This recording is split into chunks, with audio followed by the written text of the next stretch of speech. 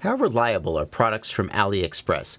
That's like saying, how reliable are things that I buy in the world? Right? How reliable is food that I buy from a store? Well, I don't know. Did you buy it from a 3 Michelin star restaurant? Did you buy it from a grocery store? Did you buy it from a vendor giving you expired meat out of a cooler on the side of the road? AliExpress is a humongous marketplace with everything from top tier to absolute crap. You have to just know what you're buying and who you're buying it from. And it's always a bit of a crapshoot, but a lot of people feel that they get good value and that they get what they expect. There's no way to generalize that, though. I will say I've seen a lot of Western people assume that AliExpress is somewhere you're buying from, and Right. it's not the case. You're buying from vendors, just like Right. an Amazon, the foreign Amazon. Right. Well, but the difference is that Amazon also is they have their own warehouses and they have fulfilled by Amazon. So you are in fact buying from Amazon some of the time. Whereas with AliExpress, I don't know if that's true. Yes, no? I don't know if that's true or not. I've never purchased there. I think with AliExpress, you're always buying from a vendor. That AliExpress is just they're the flea market that people set tables up in, but they don't actually have a table of their own, I guess. So it's a bit of a crapshoot. But you're not buying from AliExpress, as Blunty points out. You're buying from an individual store, and your experience will depend on that store and the product the store is selling. It absolutely is sometimes the case that products on AliExpress are counterfeit. Now, it's not, going back to what I said about maybe Madstech sometimes blowing things out of proportion. It's not frequent, but like there was an incident where some Rush tank solo VTXs, and it's not like it was a Roche tank duo. It wasn't like just some Chinese clone. It was labeled as a Rush tank solo, and it was not made by Rush, and Rush put out a statement saying these are fake. Don't buy them. And likewise, Maytech has made a statement about the H743, saying if you bought an H743 from AliExpress, it probably was a counterfeit. So it's a little bit of the Wild West, but you know, some people like buying from them. What charger do you use for 8S? Asks Flexo3D. There are 2 chargers I would have you look at today for 8S. They're not the only ones, but these are the 2 that sort of stand out to me. And one is the ISDT Air 8. That's the one I actually use. It's $60. So it's a really inexpensive 8S charger. And it's ISDT, so it's fairly good quality. It's a single channel charger. 500 watts, 20 amps. Doesn't have an AC adapter. You need a DC power supply. So it's not going to be for everybody. But for $60, you can charge 8S batteries. Voila. The other one is, I think Hoda just released one. Is it the T8? Yes, it is. The Hoda T8.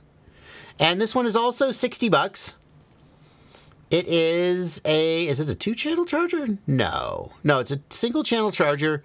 650 watts, 22 amps, so slightly better specs than the ISDT. Hoda, also a very reputable brand. I don't know that there's a lot to differentiate these guys other than the form factor. What's this here? Has it got a servo checker? Servo tester? I don't know what that output is. That's interesting. It's a temperature sensor, maybe? Interesting. I don't know what that is. But both of them are an 8S charger for, it's got a 5 volt 1 amp. Who cares? 5 volt 2.1 amps. I guess it's useful for something, but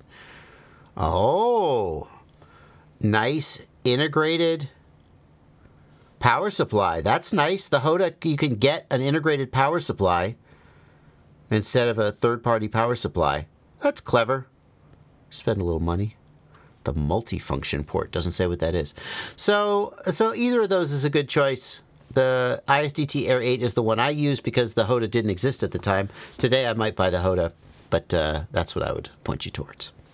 We'll start with this question from Levi FPV, who says, my solder joints keep forming peaks even though I use a lot of flux and don't hold the iron on for too long. Any tips? I have to say, so using flux, good, right? Don't use too much flux. You say use a lot of flux. Excessive flux can cause issues. You should be using no clean flux.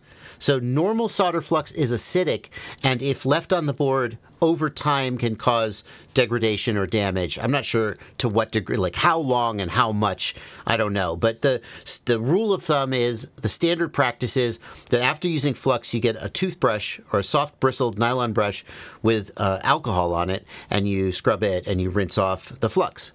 If you use no clean flux, it is non-acidic and you don't have to clean it. Yay. Of course, that's what I do because I'm lazy.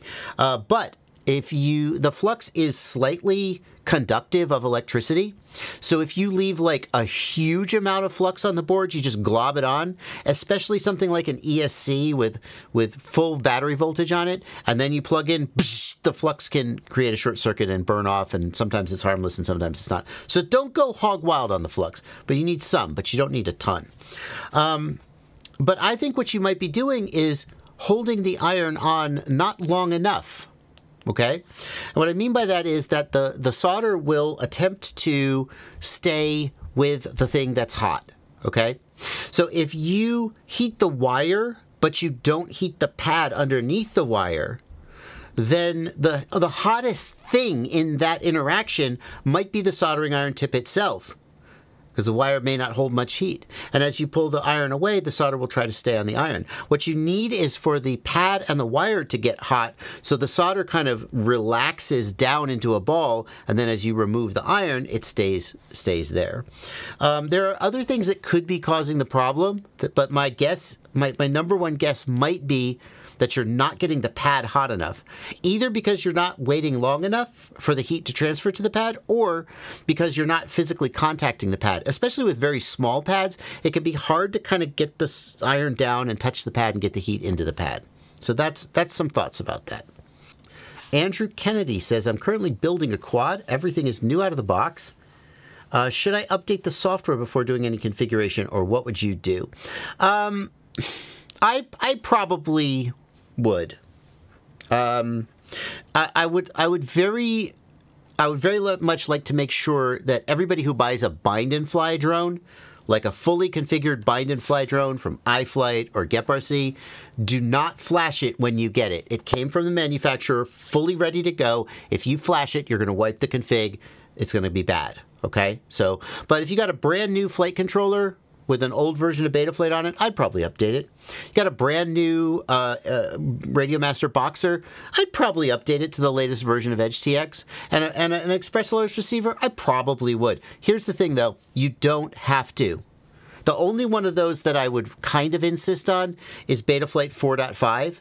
If it comes with 4.4 on it, I would flash it to 4.5. There's really no reason not to do that. But the controller, the Express LRS, those are areas where if you're not like really comfortable doing that, you may frustrate yourself and get yourself in a bad situation where you flash the controller and then it doesn't work and you don't know why. Now you're super annoyed.